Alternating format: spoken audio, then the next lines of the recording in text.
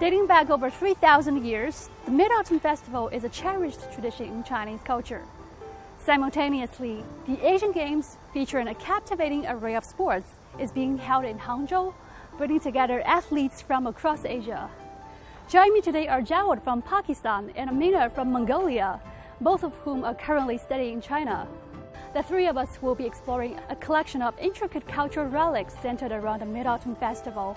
Together, we will journey through millennia of history and gain insights into how ancient people commemorated this occasion. Hello everyone, my name is Amina. I'm from Mongolia. Currently, I'm studying at Tsinghua University Social Science Department, majoring in international politics. Hello everyone, I'm Jawad Shabir from Kashmir, Pakistan. I'm a PhD scholar at the School of Earth and Space Science, Peking University. Our first stop is the Beijing Folk Custom Museum. Let's go!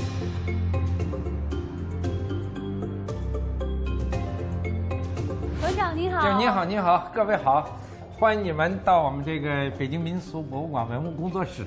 我正在为今年这个中秋主题文物展做拣选文物的工作。老北京有一种重要的习俗，那么就是到中秋节的时候呢，要请兔爷。那么我们这个展柜里呢，比较厚重的，这就是清末民国时期北京兔爷的形象。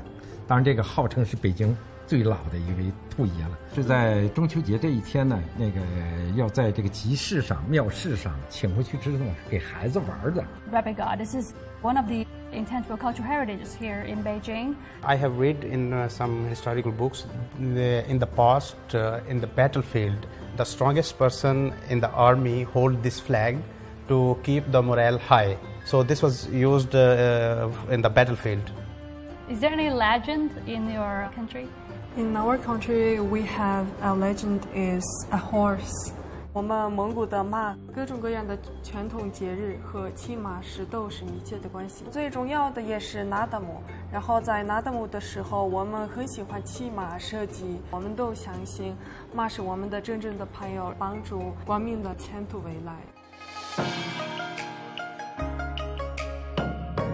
看我们这个清代的，我们这只戒指专门印上了两个字“中秋”。既是一个戒指，又是一个印章。How beautifully they have engraved these Chinese characters on this one. And at that time, there was no advanced technology. 团圆之时，也是定情之日。It's a love token. Really interesting. I also have this. This is a wedding ring. Now I'm convinced that this is the rarest piece in the world. It's very ancient.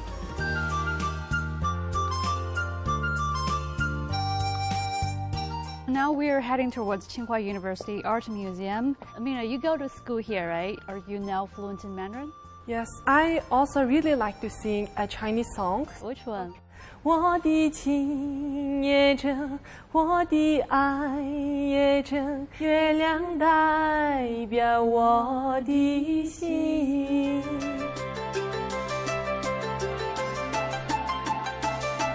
这一件月宫镜是非常典型的唐代的一枚铜镜。唐代因为开始盛行过中秋，出现了一种新的镜子的形式，就叫月宫镜。Tang Dynasty is really powerful. The art, literature, and music, culture, and tradition is really famous. 这一件晚清到民国时期纳沙绣镜帘儿。他绣的这个图案讲的是苏小妹三男秦少游浪漫的恋爱之后，两个人要结婚了。洞房花烛夜的那天刚好是月圆时节。你看那个月亮中间还绣了一个月字，就是在中秋佳节，月圆通常就代表着美满的姻缘。Embroidery is an integral part of many Kashmiri handicrafts, shawls, and carpets, and it really reminds me my Kashmiri culture.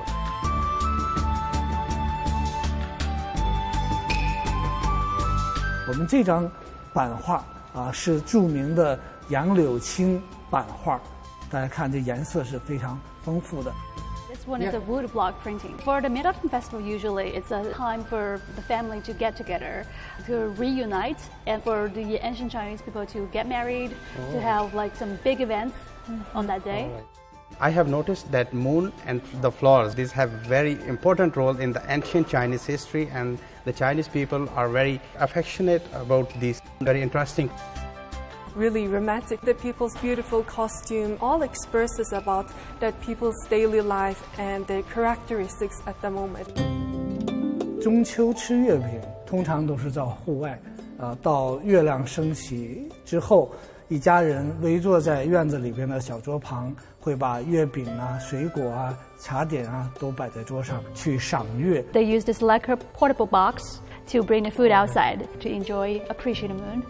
这上面装饰着吉祥的花草，也反映这个主人雅致的这种生活。